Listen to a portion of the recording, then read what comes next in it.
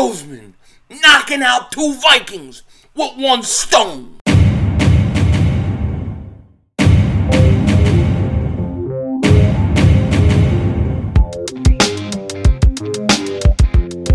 Dallas still stinks.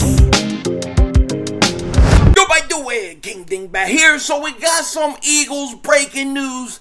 This didn't take long at all. The Eagles signing a defensive end just a little while ago. We're going to get into it in a second, but before we do that, if you're new to the channel and you like the content, make sure to like. More importantly, make sure you subscribe for Eagles stuff every day, football stuff every day, streaming Eagles stuff every week. You don't want to miss it. And if you've been subscribed for a while, you know the deal. Just double check. Double moonwalk check. Make sure you're still subscribed. Now, let's get right into this mother humper because there's a lot to say. We are getting breaking news that the Eagles put Derek Barnett on injured reserve and then go ahead and pick up a defensive end. Jeff Mosher is reporting Pound Eagles placed Derek Barnett on injured reserve and shrewdly signed defensive end Janarius Robinson from the Vikings practice squad as they prepare for Monday night's game versus the Vikings. This is Howie Roseman. This is Howie vision. We're all just living in it. Napoleon with his Napoleon hat, his pocket pencil protector. The little guy is making moves and he's smart. This is a shrewd move by Howie Roseman, okay? One, you need to add another defensive end, of course. We definitely know that. But why not pick him off the Minnesota Vikings practice squad? Now you got intel. Now he can come in, give you everything you need. Everything he knows he can give you leading into the game. Now, I'm going to be truthful. I don't know a lot about Janarius Robinson, okay? He seems like a pretty big defensive end, though. 6'5", 258 pounds, only 24 years old, okay? And here's what the write-up is on him, okay? And this comes from the Eagles.com. Here's what you need to know about the newest Eagle. A 4th-round pick of the Vikings in 2021 out of Florida State. The 24-year-old Robinson is 6'5", 258 pounds. Robinson spent his rookie season on injured reserve. I'm not sure what the injury was. In 2020, his final season at Florida State, Robinson started all 9 games, recorded 26 tackles, posted 7 tackles for loss. That's pretty good. Notched 3 sacks. He led the Seminoles in sacks and hurries and was 2nd in tackles for the loss. So, I mean, it sounds like they got a prospect with some upside. I was on the Minnesota. I was looking at some old Minnesota clips of him and some videos of him, and I was listening to their film study on him. And these guys were like, and if I can find the video, I'll put the link in the description. But they were like giddy about this guy. They thought this kid had a lot of upside. They thought he could make an immediate impact after he was drafted in the 4th round. So we'll see what kind of upside this kid has. I don't expect him to come in and start. As I said in my last video when we were talking about defensive ends, what they're going to do at the defensive end position. We're talking about JPP, Everson Griffin, Robert Quinn, possibly doing those kind of stuff. I was more interested, and I said that before I do anything, I want to give Taron Jackson a chance. And that's what I think the Eagles should do. The kid had a sack last year. Why can't he get 2.5 sacks this year? You get 2.5 sacks, you're Derek Barnett. You're giving us Derek Barnett stuff, okay? So it looks like by this move that could be the logic. Now, maybe this is purely intel. Hey, we need another defensive end anyways, so why not bring this kid in from Minnesota? Let's see what he got. If he can give us some good intel, we like what we see, maybe we keep him on our practice squad or something like that.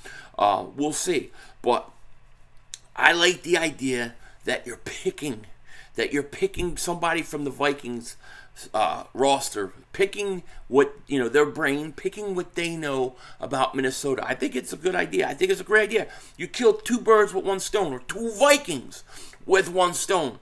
So I like it. Now, I don't know if this guy's going to stick long term. I really don't know.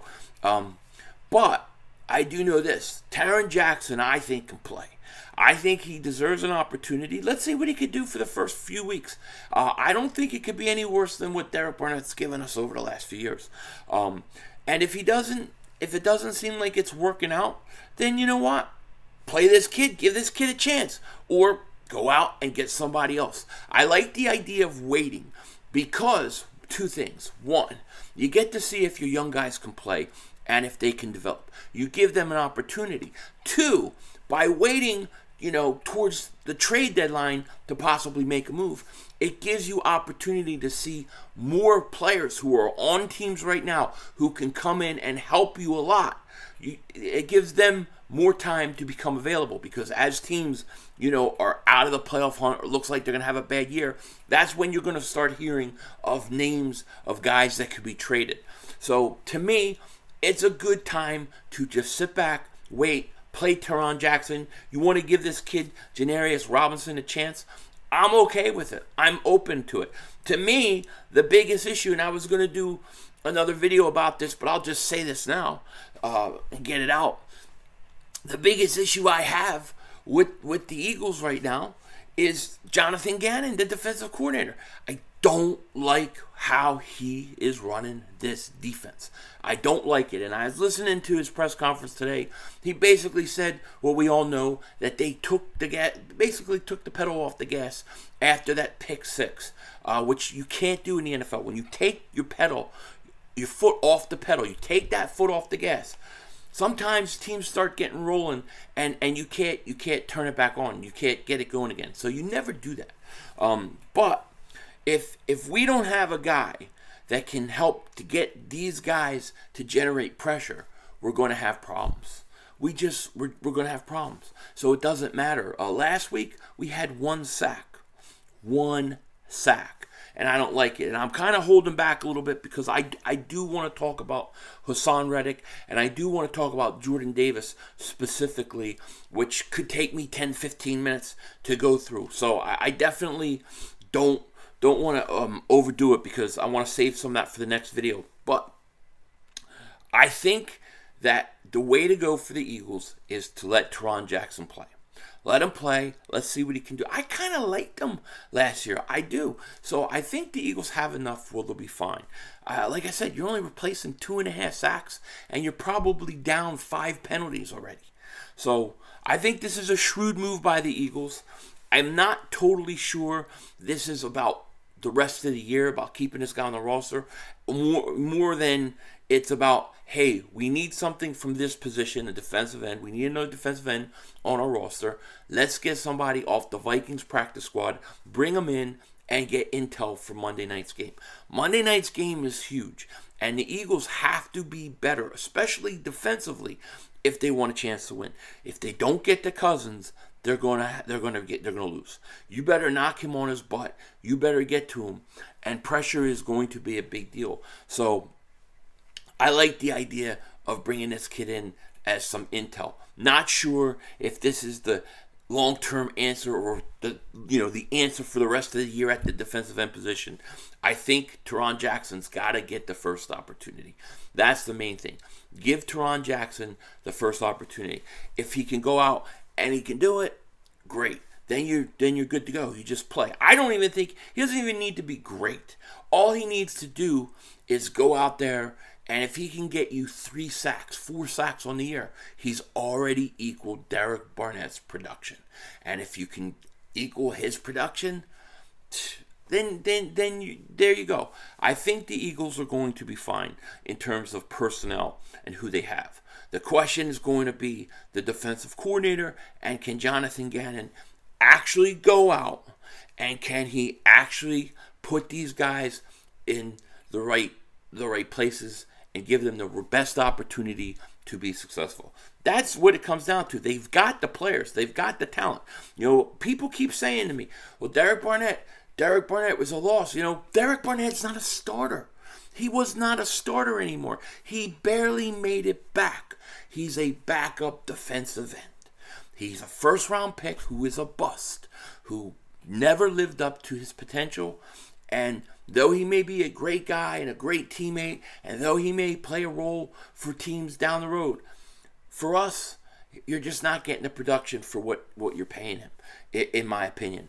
So it sucks that he's hurt. I hate the fact that he's hurt.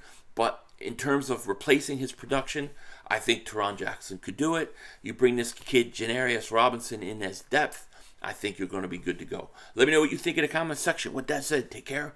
Talk to you later. Of course, don't be a dingbat.